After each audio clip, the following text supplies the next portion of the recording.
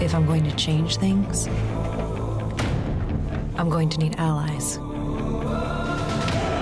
Allies with power. Blessed be the fruit. By His Hand. Season 3 of The Handmaid's Tale is streaming now on Hulu. And if you aren't caught up, what are you even doing? We are obsessed here. We're so excited to be joined now by one of the stars. Welcome, OT Fagbenle. How are you? I'm great. Thanks for coming in. Great to see you. I always love talking to Handmaid's Tale cast members because it's so nice to see you in a good mood and things like a real person. You forget sometimes. Yeah, I know. Handmaids, I'm always depressed. You know, it's always going downhill. But let's talk about this. Luke's storyline kind of taking some turns this season. Spoiler alert: you're taking care of June's love child. So there you go. When you first get the script and read through the season, what went through your head? Well, you know, it's interesting. I think, you know, in my own family, there are lots of examples of kids who've been brought up by people who are not their biological parents, and so it kind of connected to me on a personal level. You know, your biological family versus your logical family, I guess. And yeah, it's a very complex thing because you have a great duty to look after an innocent young person, but the way they came about may not be so innocent. Not so innocent at all. And you're in most of your scenes with Elisabeth Moss, Samira Wiley, two powerhouse females. I mean, they're amazing. So how has, you know, working with them kind of changed or affected you?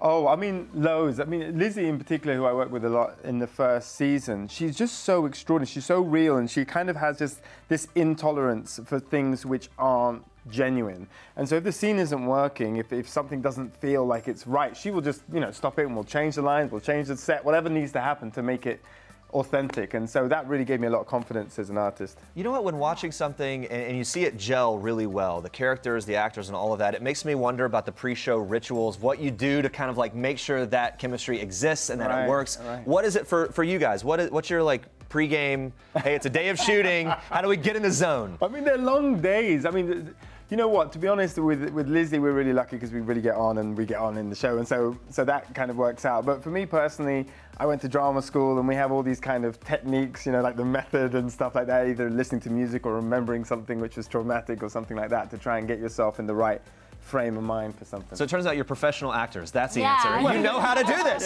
Makes sense. Okay. Well, sometimes I guess you're always just trying stuff, you know, trying to push yourself. So I'd never think that like I've got the technique down. I'm always trying to explore as an artist. Yeah. Well, then afterwards, do you ever have to decompress because you're shooting such extreme and intense scenes? Yeah, sometimes it does take a little bit to kind of recover from some things, but.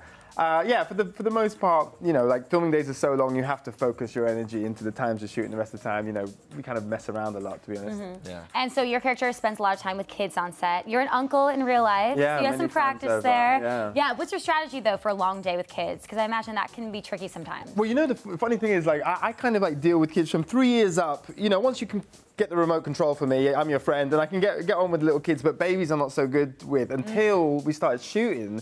And I fell in love with these little bits. I didn't want to give them back to their moms. I was like, it's fine, I'll take care of it. So, yeah, so strategy-wise, we were really lucky. Those babies, they're like professional actors. You play cut, and the baby's like, all right, give me some coffee.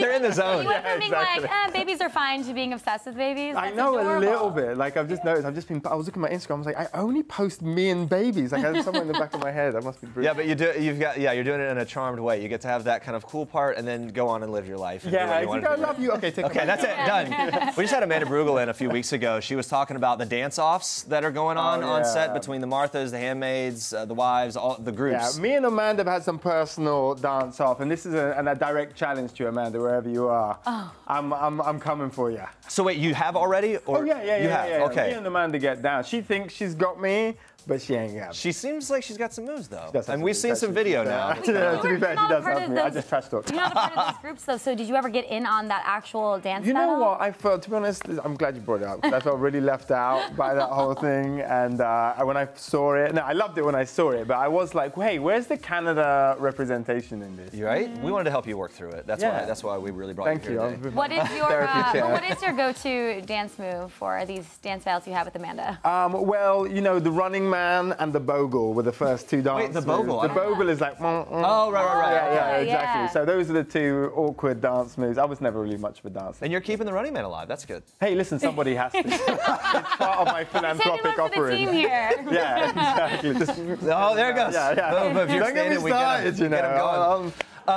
You have, how's this for a transition? Many reasons to be dancing. Here's one. It's just announced you're going to be starring alongside Scarlett Johansson, the new Black Widow movie. Well, I've heard that rumor. Yeah? It's been announced, right? It's out there.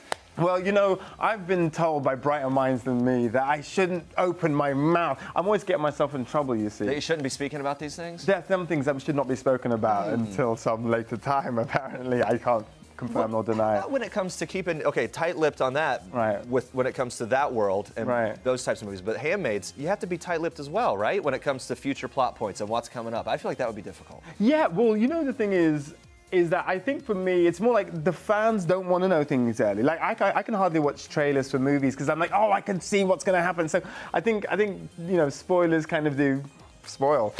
So I try as much as I can, but I'm so enthusiastic about it, I sometimes spill the beans. Yeah. Hopefully I won't do that today. Yeah. Okay, but back to this rumor about the Black Widow thing. No, but did you, right. So you met Scarlett Johansson, what was that meeting like? You guys are troublemakers.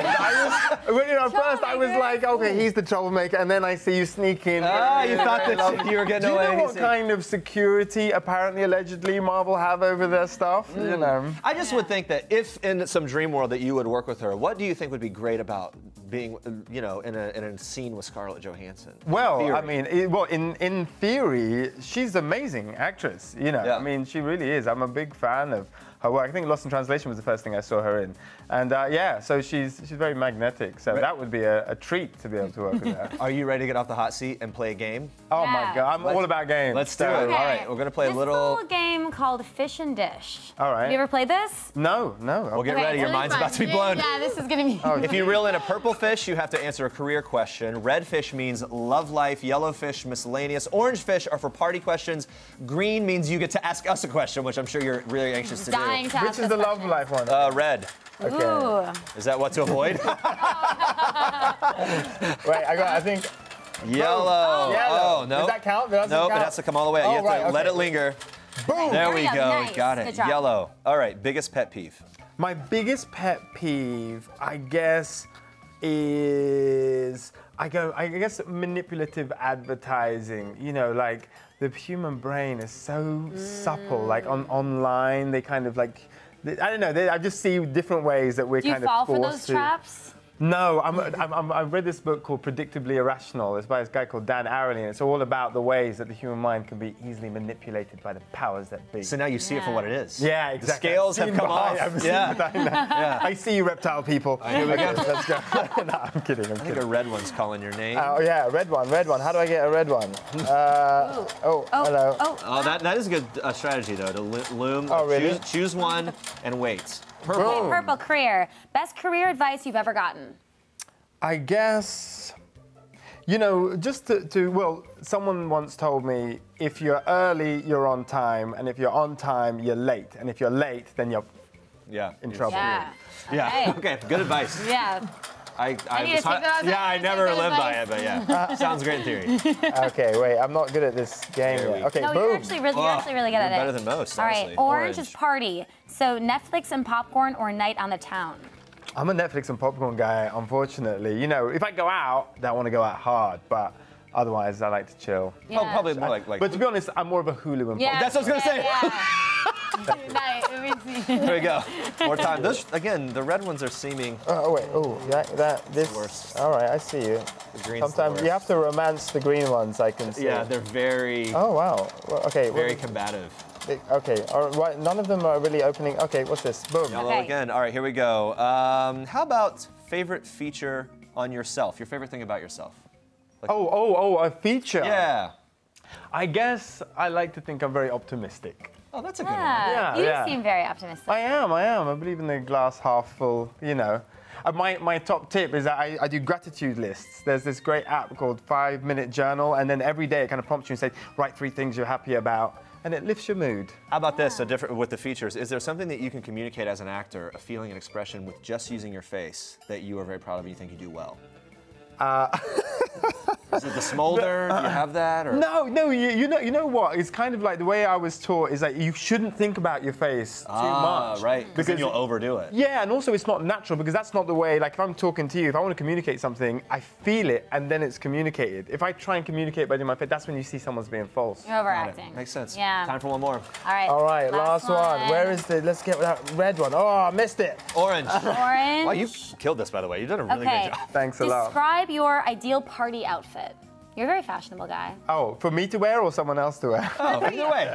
Yeah. A real favorite party outfit. You know what? I would just have to say swimming shorts because if you're gonna party, you'd want a swimming pool or a jacuzzi or so. That's the way I like a little to beach party. Like it. Great stuff. All right. Thank you so much. Thank you. Pleasure. Guys, Great job with the fishing. Yeah, really good Thanks a job. lot. Maybe the best ever. I have a new vocation. Catch OT and The Handmaid's Tale streaming on Hulu with new episodes every Wednesday.